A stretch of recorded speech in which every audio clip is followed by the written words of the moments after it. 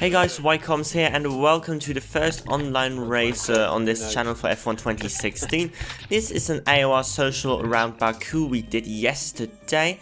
Also going to talk a little bit about league racing in general, how that race actually went. So if you just want to see the footage, then I uploaded the full race and you can click there on this link in the video to see that. So yeah, here around Baku,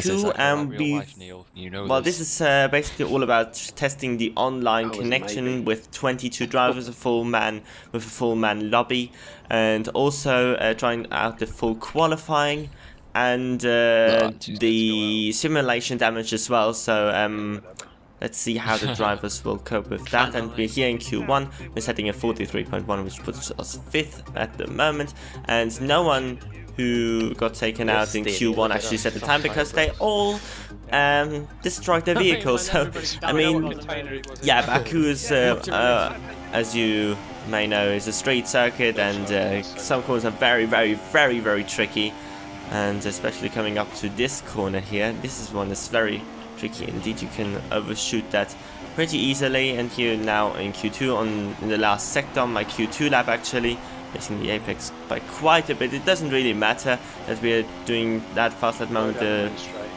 Well, we should be comfortably going into Q3 without many issues, even though we're not really fast in the session as well, like we earned in Q1 as well. And we're going across the line with a 42.8.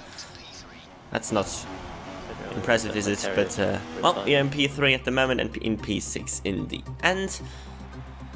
Tigger here still in the lead with a 41.5. That's a very good lap already. And yeah, I mean, some no names here as well in this session. ACR Raven, you can see there, AOR Fizzy, Kluitsky, Ryan, L83 Kes, also known as Kerry Nolden, and I think Mark FD, who destroyed his vehicle in the first qualifying session. But we're here in Q3 now, and we are about to start our lap, as the first guy is already retiring for some reason. I think yeah, because he destroyed his vehicle, but that's possibly on the it had to be on the out lap, as this is actually my first run, my only run, because I had to I used 2 sets of tires in Q2 for because I was a little bit stupid. So we're here going into turn 1. This lap really has to be a good one. Going into the first corner, good exit out of there, not hitting the apex by not maxing out that corner. But this second corner was very good exit out of there as well. And now onto the second DRS straight. Also, I mean, quite a long straight, not as long as the start-finish straight, to be honest, but still, I mean. Now into turn 3, turning it a little bit too early, and luckily not hitting the wall on the inside. That could have been catastrophic with the simulation damage. Just hitting the walls tiny bit, and your wheel is basically hanging in the air. But here we go then, finishing the first sector. Not the best corner exit out of there, but it is a very good first split time, 45.5, I guess. And here we go into the very tricky castle station. This is very unique new part of the F1 calendar, I have to say.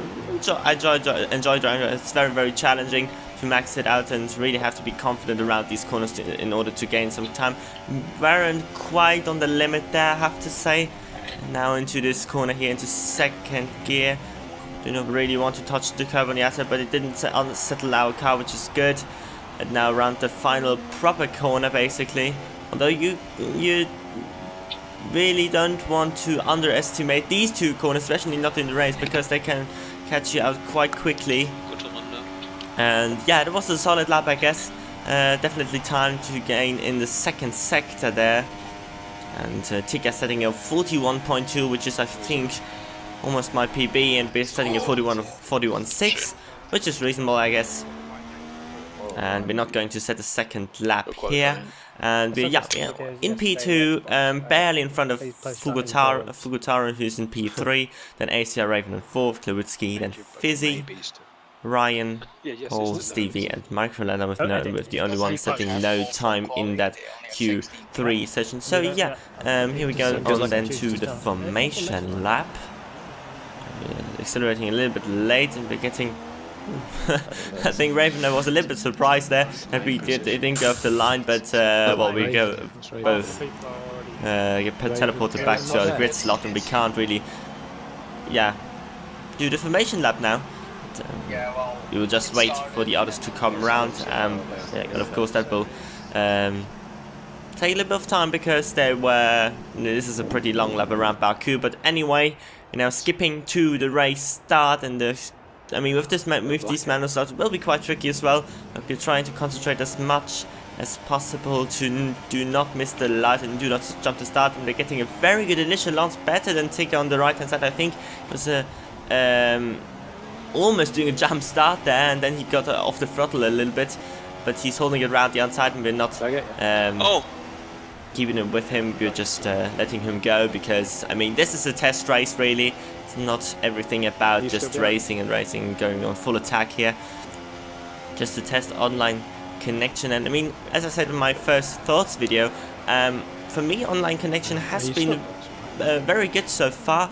Of course the cars are a little bit jumping back and forwards like they were in 2015, but not as much, and lag bubbles were not that much, not that significant as well, except you're hitting some cars and they don't really think you're hitting them. Well, they say you don't hit them, and you actually hit them just a tiny bit, but that's I think the only thing I noticed so far that wasn't really good. And apart from 1 or 2 mass disconnections we had. But here we go in this social race. We're pulling away from Fugotaro behind us, but we can't really keep it with Tigger as we had a very bad exit out of that castle section. And there was also, in the weather forecast, there was slight rain predictions towards the end, but that doesn't really mean that the rain comes in time to switch on to intermediate tires. But there was a slight forecast of rain, but I actually forgot that at this moment. I think it was I was noticing it while editing my pit strategy, but I just forgot it while racing now. And here we go then, round final, well, that was the first lap, already out of the arrest range of Tigger in front. As expected, he's pulling away. And also, I have to say, I'm a little bit more cautious than I usually would be, because simulation damages, of course, we have to be respectful with this, because one tiny mistake, especially on a circuit like this, where the walls are pretty close on some occasions, especially here, turn 3 after the second DRS straight, or castle section, or that corner after that braking zone after the castle section. Also these fast flowing corners in the third sector. So there are a couple of very tricky occasions here to manage at Baku with not hitting walls. We are underestimating those corners quite easily, I guess. And we're already only 17 people, so 3 people already dropped out. I guess we started with 20 because 2 already disconnected, or better said, I think they pulled out, or their internet wasn't too good either. I'm not too sure about that one. But I think it was not due to the game. So yeah. So we're here on lap 2, is finishing the second sector. We can't keep up with Tigger as Marco leaves the session. I think he's just destroyed his vehicle on that turn 3 on the inside wall, where I almost destroyed my car in the Q3 lap. So yeah, but it seems like the field is spreading out quite heavily here. We can't keep up with Tigger as expected, and Fugotaro can't keep up with us at the moment. 2.2 seconds the gap to Tigger, so it was 8 tenths faster on that first flying lap than I was. Then the wall again. And yeah, now on lap 3, I guess, just try to set into a rhythm, not do any mistakes. Now on lap 4, skipping 1 lap, and we're losing ground again. And chicane also. I think he raced in season 8. Yes, and I think, yeah, safety car is deployed because of that crash from chicane, and now we have to keep it in the delta time until the safety car is coming out at the end of this lap. And now that could change some, I mean, that's possible to make some strategy change here. And I'm doing that exactly. I'm going into the pits now to put on the soft tires, because I want to make that 2-stop work. I mean, in hindsight, I could have gone onto the medium tires and could have ended the race there if it wouldn't rain in the end. But don't really. I mean, it doesn't really matter now on the soft tires, and we have to do one more stop. And Tigger, who didn't pit actually, and Raven didn't pit as well. So we are only losing 1 position to Raven, which is not too bad, I guess. But Raven pitted at the end of the next lap, behind the safety car, so he lost some more positions than I did. And now, well, now actually something very strange is happening. Tigger gets slowed down by the game. He can't control his car now. He's going full throttle, but the game is controlling basically his pace. And well, I just thought at this moment, okay, he's slowing down, just that he doesn't accelerate too early, that I can overtake him with the slipstream. But it actually wasn't the case. He was trying to accelerate, but it didn't work. So yeah, that was quite interesting. Fugutaro, I think, behind has pitted as well. So see how that restart is going underway now, as Tigger now gets released from the game. And here we go into turn 1. Fugutaro braking a little bit later here on the inside. We will leave him the room. Not the best exit out of there, but still side by side with Fugutaro, and we're trying to brake a little bit later because we want to keep that position. As it seemed like in the first opening laps that we were faster than the guys behind us, and we maintain P2 for the moment. And now I think we should be able to keep it with Tigger reasonably well, because his tires are now way older than mine, although it's on the super softs. We should be able to keep it with him until he pits for the first time, and then it will be curious to see on which tires he's going on. If he is going on to the medium tires, he possibly can end the race, and we will have to basically win that over pace and tire advantage we have got with maybe changing to the super softs in the end, if we are managing the tire life enough. At the moment it seems like, yeah, we are out of the DRS range, but we're not losing time to him, so that's good to see. And Fugutaro not too far behind as well, of course now on the same tires as I am. Here we go then, around the final braking zone for lap 7, and yeah, we are just about out of the DRS range of Tigger, and Fugutaro is just about out of the DRS range of us. We're going a little bit wide. Oh, Tigger slammed the wall and he's out of the race. That's the end of the race for Tirano. Tigger as well. Very surprising that. I mean, these corners are very tricky, and look at this, Ryan out of the race, Adrenaline out of the race, so everyone is basically crashing out at the moment. Only 9 drivers left now, so yeah, I mean, it really is the simulation damage that is harming this grid at the moment. It's really difficult. It's yeah, it's reasonably difficult to handle that around this circuit, especially as it's also a new circuit and a new game, only the 3rd day on the game. I mean, it's not really much, is it? So really, it's all about finding a level where you can drive aggressive and fast, but also yeah, driving a little bit of margin behind, that you're actually not slamming any walls.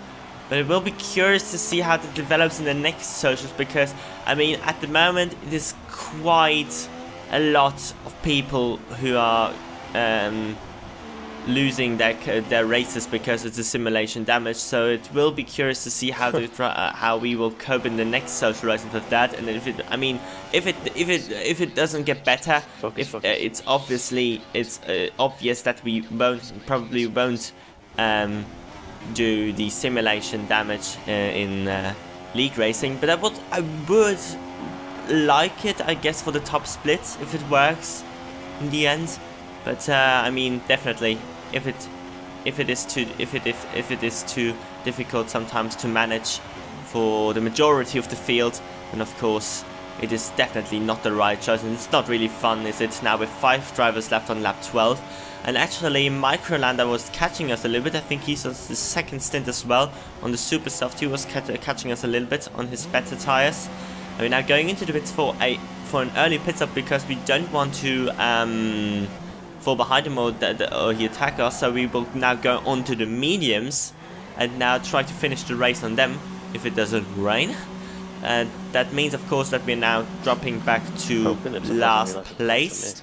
But I think the only one who's now on the medium tires in front is Raven. And it could be that Raven is the only one who doesn't have to put on another set of tires. I think all the drivers in front now have to do another stop.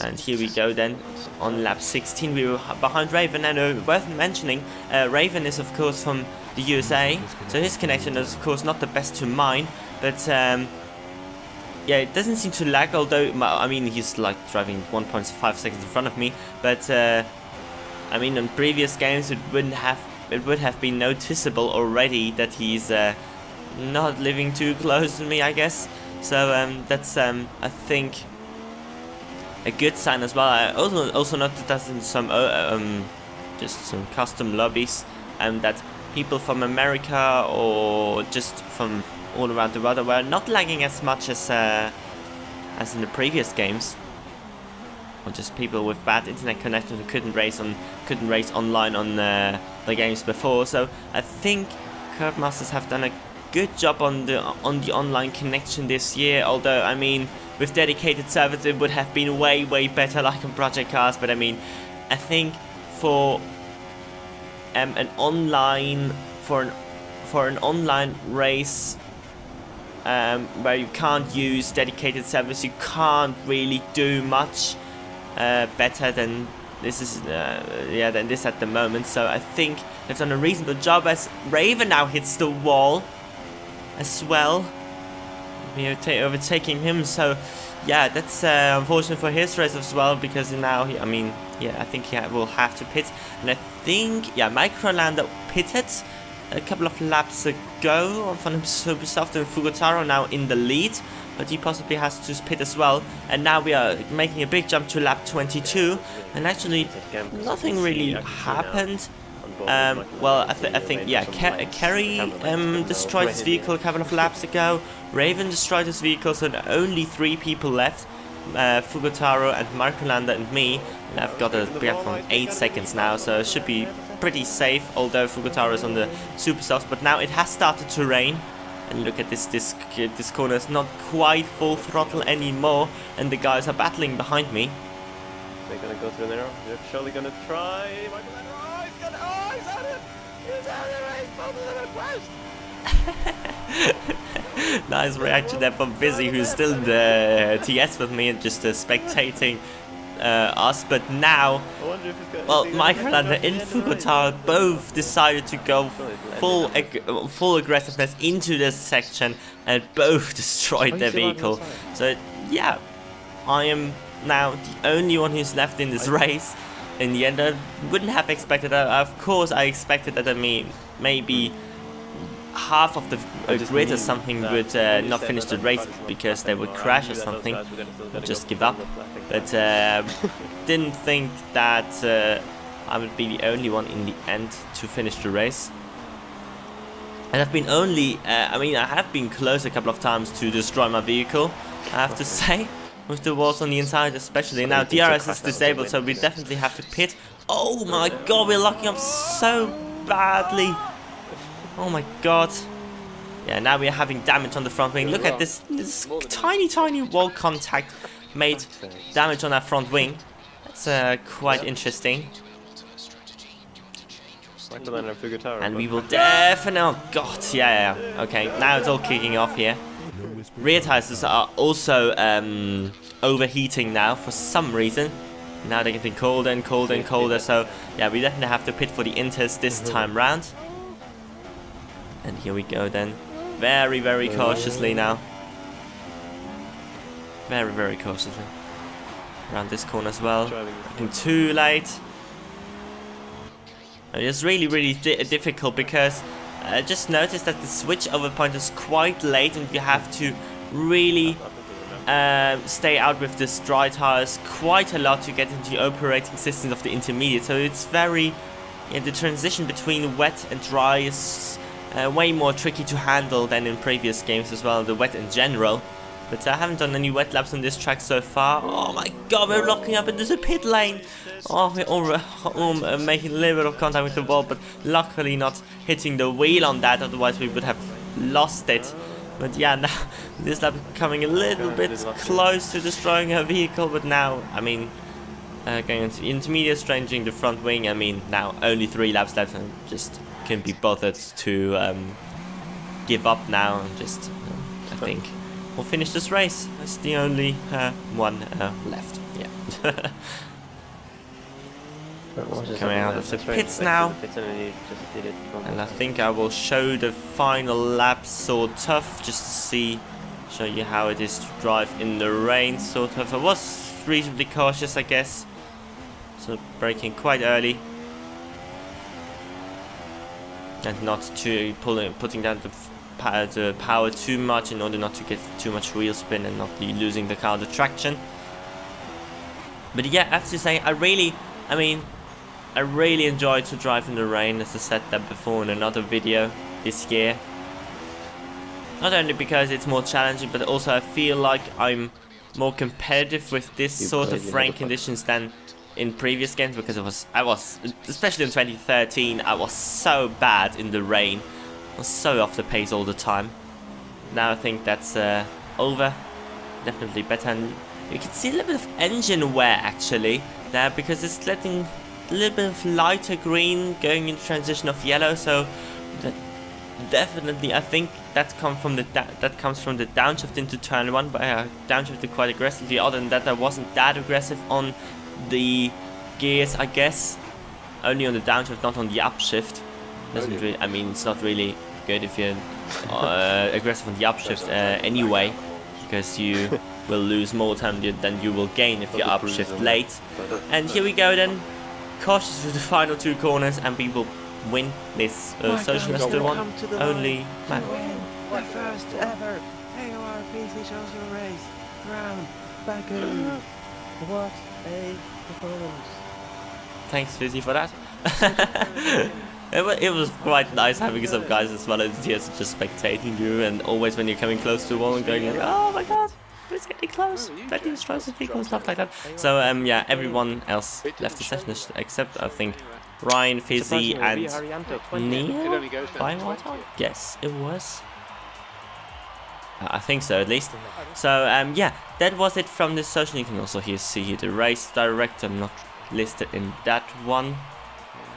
A couple of incidents in the first couple of laps. I mean, yeah, we all have to get used to the game and stuff like that. So we definitely have to do some more practice in order to improve that. But I will see you in the next video there, and I hope you enjoyed it, and see you there. Bye bye.